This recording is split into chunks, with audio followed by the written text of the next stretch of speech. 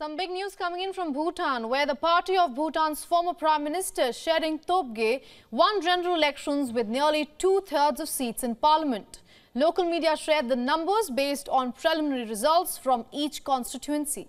Now, there was no immediate confirmation from the Election Commission, which is expected to release final results on Wednesday. The elections have been dominated by serious economic challenges that call into question the Himalayan kingdom's long-standing policy to prioritize cross-national happiness over growth.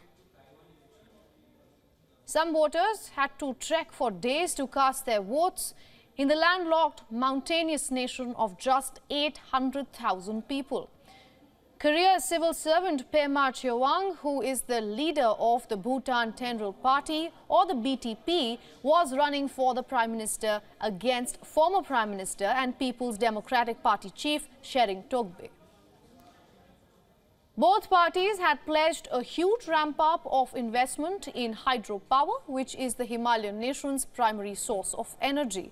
Bhutan's economy will be the main challenge for the new government. World Bank data says that Bhutan's youth unemployment rate is at a staggering 29%, while economic growth has sputtered along at an average of just 1.7% over the past 5 years. Young Bhutanese searching for better financial and educational opportunities abroad have left in record numbers since the last elections, with Australia as their top destination.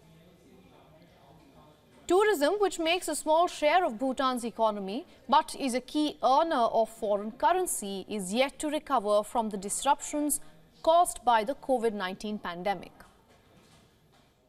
The previous government pursued several projects to diversify the economy, including a special economic zone on the Indian border and plans to raise funds for a cryptocurrency mining scheme.